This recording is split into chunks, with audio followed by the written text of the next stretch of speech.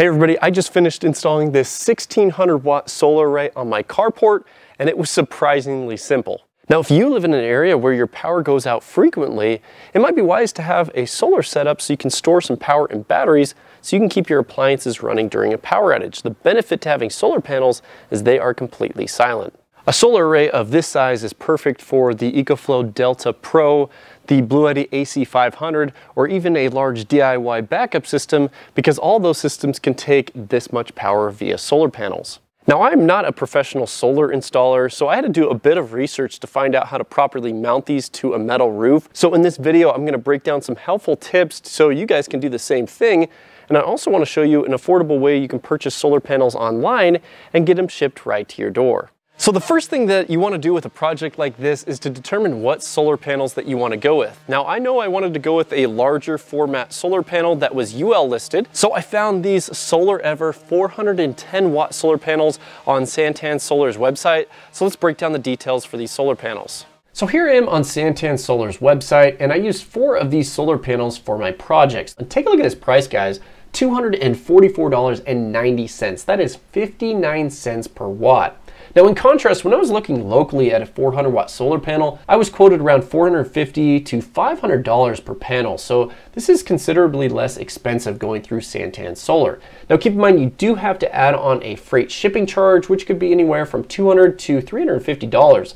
But even with that added shipping cost, you're still looking at a total cost under what I could find locally. Now, SanTan Solar did reach out to the channel and wanted to collaborate, and they offered to send out 4 of these solar panels in exchange for this video so I could see how this entire process went, because I've never purchased these large solar panels from an online retailer before. Now, if you've never seen SanTan Solar's website, they sell a bunch of different solar accessories. They sell solar panels by the pallet, they sell individual solar panels, they have solar kits, charge controllers, inverters, accessories, racks, and mounting hardware.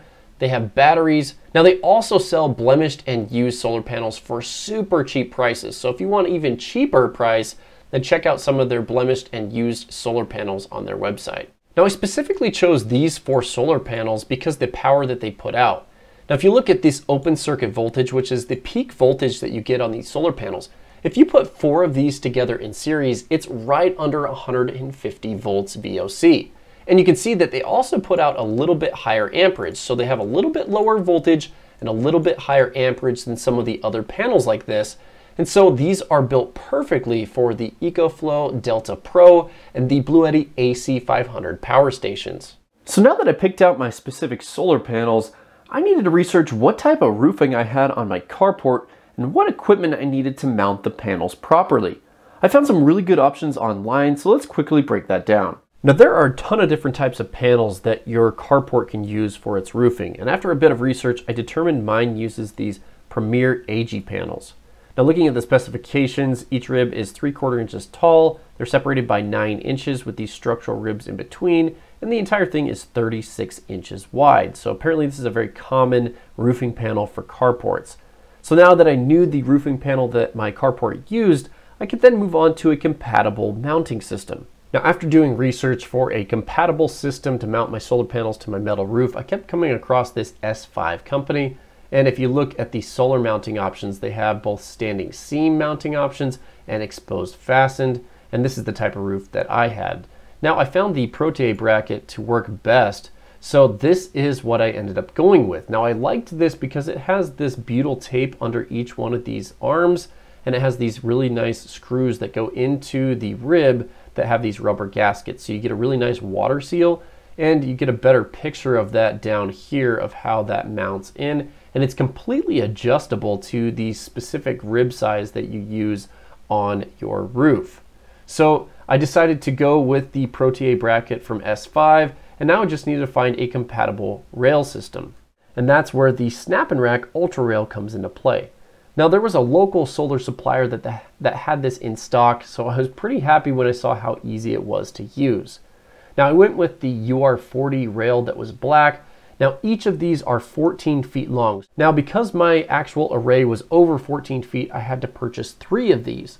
So I purchased 3 of these UR40 rails and 2 of these UR40 splices so I could make my array the total length that it needed to be. I also purchased 4 of these UR40 end caps to give it a good finished look on the ends. Now to attach the rails to the Protea feet that I already purchased, I needed this adapter right here, and this is where the rails snap into place. So I purchased 10 of these L-foot attachments. Now I will show you, they just announced a compatible S5 bracket down below, so pretty funny that I missed that by a week or so. Now in order to attach the solar panels to the rails, you need these mid clamps that go between the solar panels, so I purchased 6 of these mid clamps.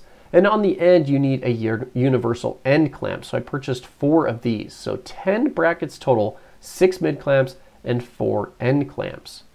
Now I'll show you guys the S5 bracket here. So they just partnered up with S5, and you can see this is the bracket I actually already purchased. I purchased 10 of these.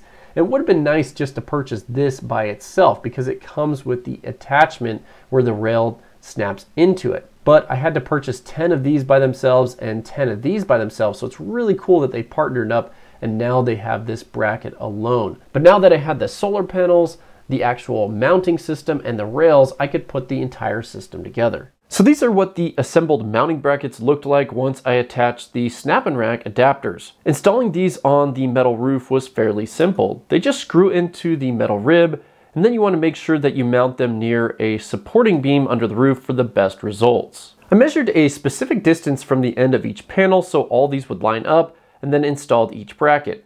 I installed a total of 10 brackets, and this was probably a bit overkill, but I really wanted to distribute the weight of the array evenly across the carport. I noticed a bit of metal shavings left on the roof, so I decided to blow these off with my leaf blower.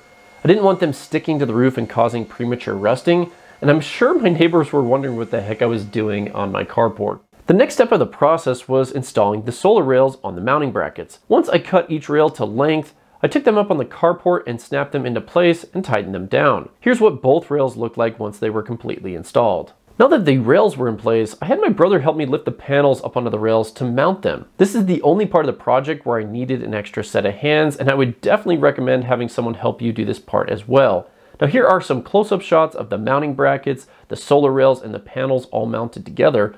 Overall, this part of the project was my favorite since it went so smoothly, and I really liked the final results. The final part of the project was wiring the solar panels. These 4 solar panels are wired together in series. I then took the main power cables from the panels and routed them through this liquid-tight non-metallic conduit to my existing junction box for my other solar array. The power wires are then routed into my shed where I have an inline DC circuit breaker installed. I can also use these DC breakers as solar disconnects to shut off the arrays if I need to work on the wiring. So now that these panels have been installed for a few days, I've been really happy with the performance. Now I'm currently charging my Bluetti AC500 and have these plugged in, so let's go ahead and see what type of performance we're getting from the panels. So here's the screen on my Bluetti AC500, and right here you can see the solar inputs. We're getting around 2,074 watts, so we can break that down. So the top array here is the new Carport array, so we're getting around 108 volts at 1,296 watts. And then this one is from my shed, so this is 93 volts at around 777 watts. Now just FYI, this was around 55% state of charge this morning, and it's just a little bit after noon, and it's already at 94% state of charge. So this thing is charging super quick. Now keep in mind, I use this solar array to charge my power stations and batteries. It is completely disconnected from the power grid, so this is an off-grid system. Now if you're looking for a solar array to put on a carport to do a grid-tied system, you're gonna have to look for some different resources online because that is not what I'm covering in this video. Now hopefully you guys have found this information helpful or at least entertaining, and if so, please smash that thumbs up button. Now I'll also include a 5% off discount code down in the video description for SanTan Solar's website. So if you're interested in picking up some solar panels of your own, you can save 5%. I'll also include a few helpful resources for mounting solar panels to a metal roof down in the video description. I appreciate you guys checking out the video, and hopefully we'll see you guys in the next one.